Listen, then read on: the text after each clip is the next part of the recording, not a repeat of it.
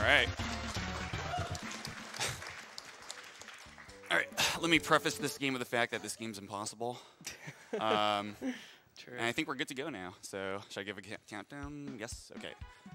3, 2, 1, go. Go. Okay. So please bear with me and listen closely. No, I'm just kidding. So this game is really, really fun. This is Umihara Kawase, little known Japanese awesome game where, I mean, I, for one, absolutely love grapple games. And you can see every single move BJW does here is insanely complex. Once he grapples onto something, there's all kinds of inputs you can do. You can lengthen your rope, you can shorten it, you can kind of swing around on it, and every single combination of inputs is just absolutely insane. It's absolutely nuts, and I think, honestly, this is probably my favorite grapple game. So coming up here is actually, BJW is telling me this is his favorite level in the game. It's actually, he loves seeing if he can make the snail cycle, so let's see if he can do it. There it is. Nice. Nice. All right, well done. All right. Good enough.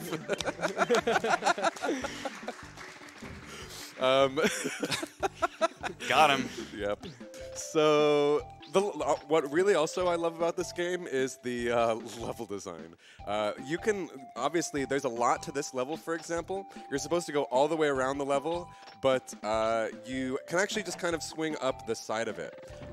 On this next level, you're going to be seeing something pretty similar as well. Where there's just this absolutely gigantic level, but you can just kind of swing along the bottom of it.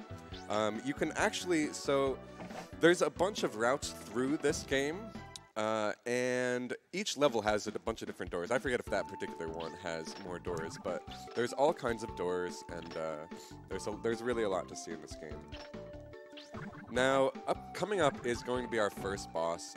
For such a cute game, he is actually a terrifying, ferocious beast. I mean, if you have young kids watching this, you might want to turn them away, just because it's pretty surprising just how ferocious he is. Yeah, I might need to kind of cover up my eyes myself. So. I'm a little scared. Oh boy. All right, I think I'll be okay though. So this boss is actually going to take what, like 10 minutes? It's roughly 2 minutes. Okay, 2 Close minutes. enough, though. In the meantime, it's kind of an auto-scroller. There are 6 different bosses in this game. One is this tadpole. One is the return of the tadpole with the much meaner level design. There's a couple levels where just rings of fish come at you, and you just have to chow them down, as Umihara does. But otherwise, yeah, I mean, and let's see. There's also a seahorse level, which isn't really timed, and then one more you'll be seeing at the end of this level.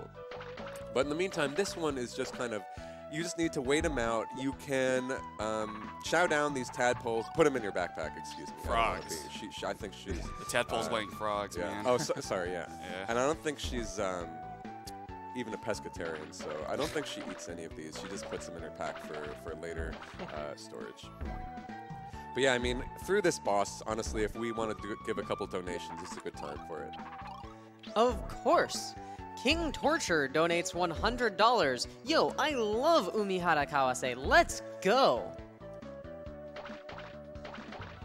$25 from Janie Face. A little more for the Zelda Glitch exhibition pot. Love what you are all doing.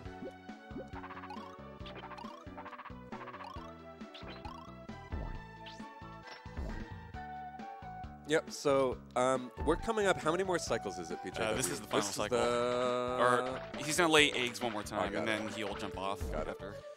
Yeah, so what these guys are supposed to do is if they do reach the water, then your little backup strat of being able to hide underneath is a lot harder.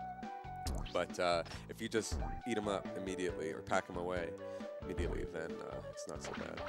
So now he just flies over the door. Now, BJW was telling me before, this one coming up is actually his favorite level. He loves how just coming out of this boss, it just throws you right back into the action, and there's immediately insane amounts of grappling you need to do. You need to watch out for those birds and just kind of immediately climb to the summit and run away to the door. Now, so you might have seen Kennyman's runs in the past and just thought, well, why isn't this game over yet? I thought it was so short. But it's actually, he's doing the longest possible route through the game. There are 49 levels in total, and this speedrun visits 26. Whereas you can beat the game in actually as few as 9 stages, which BJW has done in the past. But yeah, so there's a whole bunch of stages in this game that you won't be seeing. You only see less than, slightly more than half. But there's a whole bunch of stages, and this one actually visits as many as possible without kind of, because you can't like cycle through or anything like that. There are actually 4 different ending stages in the game. 3 of them you can reach just by going from door to door, stuff like that. But one of them you actually can only reach if you just sit and wait in this game for 30 minutes.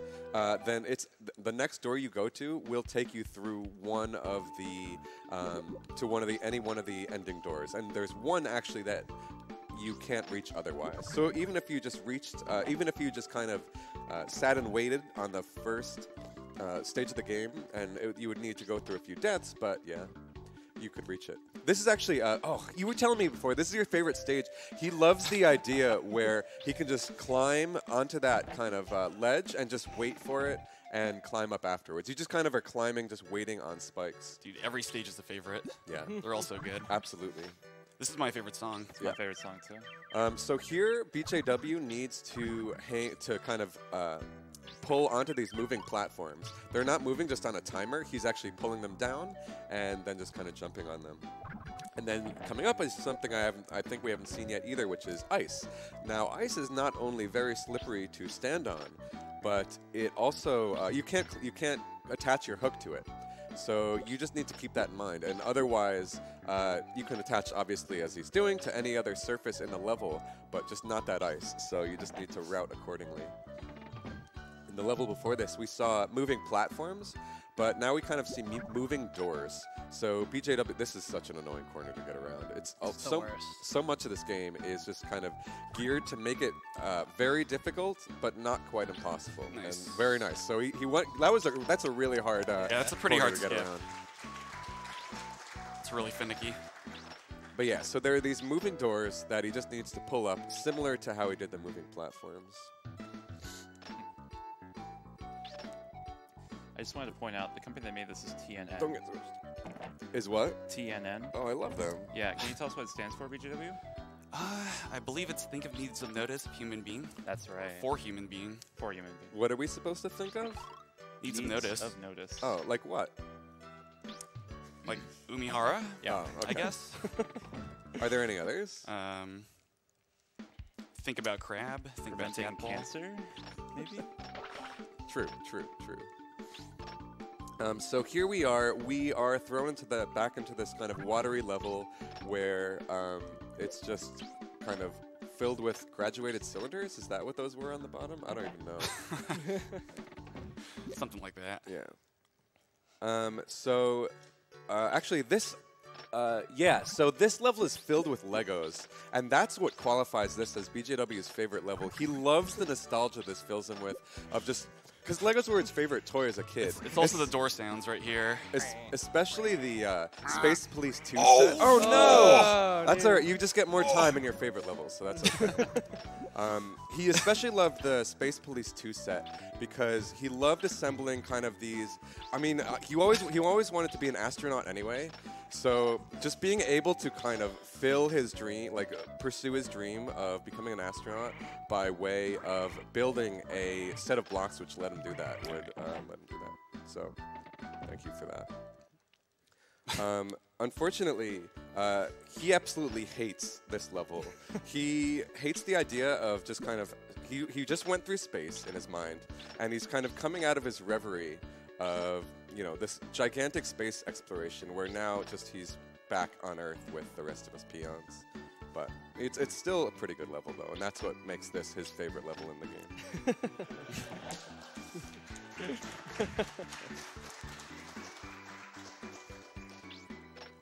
So you've actually seen a bunch of different level sets, right, so far. I don't know if you've seen them all. There's a ton of them, but each one has its distinctive theme, and it's pretty awesome. I guess this is just kind of like a junkyard theme, because there's piles of, maybe just like a harbor. There's a bike wheel, there's like nuts and bolts there, some litter. Whoever was here was just really inconsiderate, but and they beached fish. Oh God, There's the Magikarp. boy, dude. Yeah. He has to calm down. Pretty terrifying. Nice. Yeah. Each one of these enemies actually has kind of a dedicated name to them, I think, but I haven't memorized it. There are a bunch of this game's pretty hard to get through. You don't have any continues. You can see there he has 11 lives in the upper right. There are some lives strewn around the game, but it's very difficult, and it's extremely easy to die. He actually hasn't gotten hit once, except for... No, he hasn't gotten hit once, I think. Hopefully it stays that way. I would hate to jinx that for you, though. So this is the other really, really scary boss. He's careful. He's going to get you. There's actually a little-known crab emote on Twitch, if you guys wouldn't mind just doing that. I'd appreciate it. Thanks. But this crab is just kind of going to make really spooky gestures at him and pretend that he's going to scare him. What do you have to do on this stage? Yeah, so there's a bunch of platforms here. Crab is going to go back and forth multiple times, each time breaking a platform on the leftmost side. And eventually he's going to break the platform leading to this door. So it's another timer boss. I see. What do you think about this level? It's one of my favorites, assuming I don't die to it. Oh, that was a close one. Little baby crabs. Dude, shout outs to the entire Umihara community, by the way, especially the Western one. My boys, CFB, Jarmar, Sunker, Megiddo, MPU. I'm gonna forget some people. Shadax, Kennyman, Maple, BT Volta, Rename. Can't forget you, man. I guess now actually would be a great time for some more donations. Yeah. Please. Yeah, it would be perfect for donations. So ideal. Of course. An anonymous $50 donation says, I love this game. It's so much fun to watch BJW destroy it, especially since I'm terrible at it. And honestly, that's exactly how I'm feeling right now. I'm horrible at grapple games. This is amazing. Umihara's got a really, really nice level curve. It looks impossible to watch BGW doing all these crazy things, but the level design works it in such a way it staggers the mechanics very nicely. So if you want to try it, just go, just practice. It's really friendly. It looks terrifying, but trust me, it's fantastic. This game would be fun if it was just like a one-level game as a sandbox, just to swing around it. That'd be pretty cool. Yeah. What are the other games in the series? There's Shun for the PlayStation. Yeah, there's Shun on PlayStation, and then on handheld consoles, there's Sayonara. All three of these are also ported on Steam, so if you guys are interested, definitely check it out. And then her cousin actually makes a appearance in Streamers for the NES. And Does she? Some people think that there's... Well, he. Thank you very much. Oh, excuse me. Some people think that this new Super Hook Girl is a spin-off on this, but don't be ridiculous. I think Umihara is also in that new flying game coming out. Which one? Yeah. Yeah. I don't know what it's called. I don't know either. It's by like Nicalis. Her tadpole's Has like special Curly from Cave Story and stuff. All right, one more to go. He wants that block. In the bottom right, the high score says 6158. If anyone knows why it's 6158, please let us know. Maybe that was their BGW on best Twitter. speedrun time. I don't know.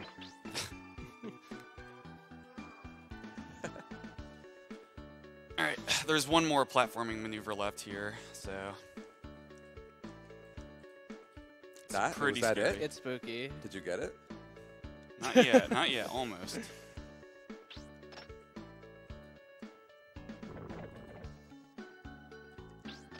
Nailed it. See you guys. Oh! Okay. That's a level you probably don't want to redo. I made that scarier than it should have been.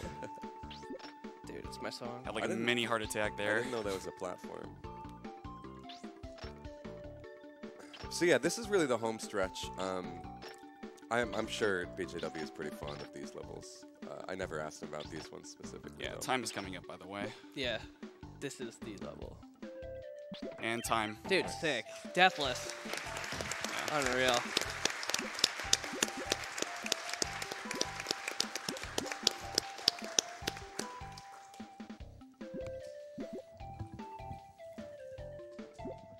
Oh, it looks, yeah. 14's so it's- pretty good. Yeah, 1453. Yeah. So really nice job, BJW. Solid run. Yeah, really happy with that.